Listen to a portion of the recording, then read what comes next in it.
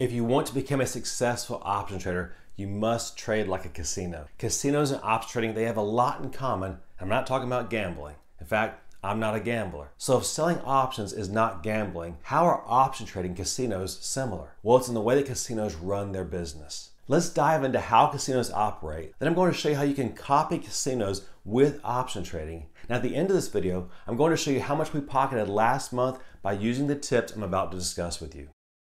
So I'm going to give you 3 tips on how you can trade options similar to how a casino runs their business. First, casinos always have an edge, and they get their edge by the way that they structure their games. And second, they manage their risk. For example, they may place a cap on how much each bettor is allowed to bet on any one hand. If a player is at a blackjack table, then the table might have a rule that they can only bet at most $2,000 per hand. You see, that maximum bet, it caps the potential loss for the casino. Will the casino win every hand, every game? Well, no.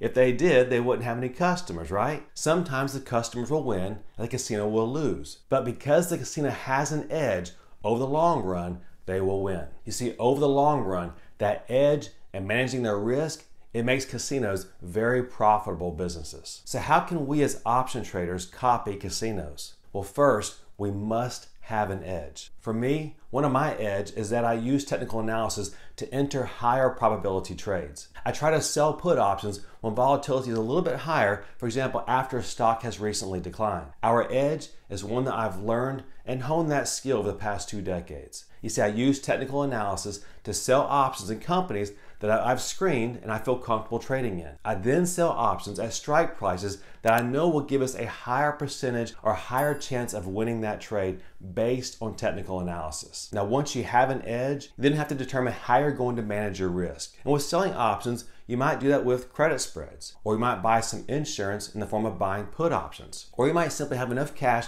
set aside for all the cash secure put options you sold with the plan that if they're assigned to you, you'll then turn them into a covered call and sell covered calls against those positions until you're ready to exit the position. Whatever your risk management is, you want to make sure you understand what will happen when the market crashes or the positions you sold lose value. You'll be ready to implement that risk management when it's needed. So for example, let's say you have a $30,000 trading account. You don't want to risk $15,000 in any one trade. You see, the amount you want to risk is based on your account size. For me, my personal rule is I want to have at most at risk in any one position 2 to at most 5%. And typically, I'm in the 1 to 3% range. That leaves me an additional 2 to 4% in extra position sizing available to fix a position when it moves against me. It's vitally important to keep your risk consistent so that your account isn't blown up by 1 or 2 bad trades. Now, once you have your edge and your risk management, then it's time to define your trading strategy. And I've shared many videos here on YouTube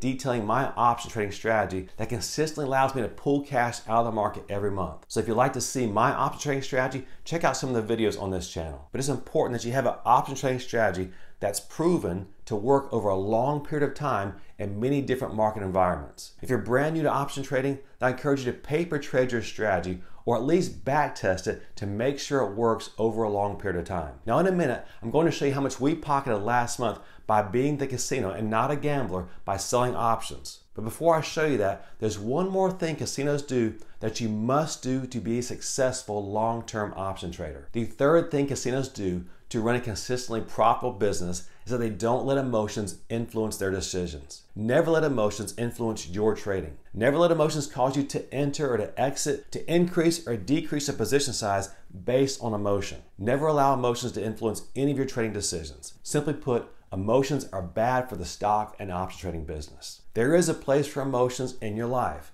but trading is not one of those places. Trading is about having a well thought out plan and making decisions that give you an edge and have a high probability of putting cash into your pocket and then doing that consistently over time. Here on the screen, you're looking at the cash flow we received last month by selling options in my main option trading account. Now this account size is right at $625,000. We have right at $1.5 million in positions, and we have that money set aside for these positions if they were all assigned to us. Here at the bottom of a long list of trades we did last month in August of 2023, you see the net cash flow we put into our pocket as a result of buying and selling options. This included closing out old positions. Notice that in all, we pocketed a net cash flow from selling options of $20,739. In the column to the right of that, you see that trading commission cost us $195. In the top left, you see we collected just over $1,700 in interest on the cash we had sitting in this account waiting to be deployed if it was needed. Just below my video here, you see that we pocketed just over $503 in dividends. In the bottom right, you see that we paid $32.75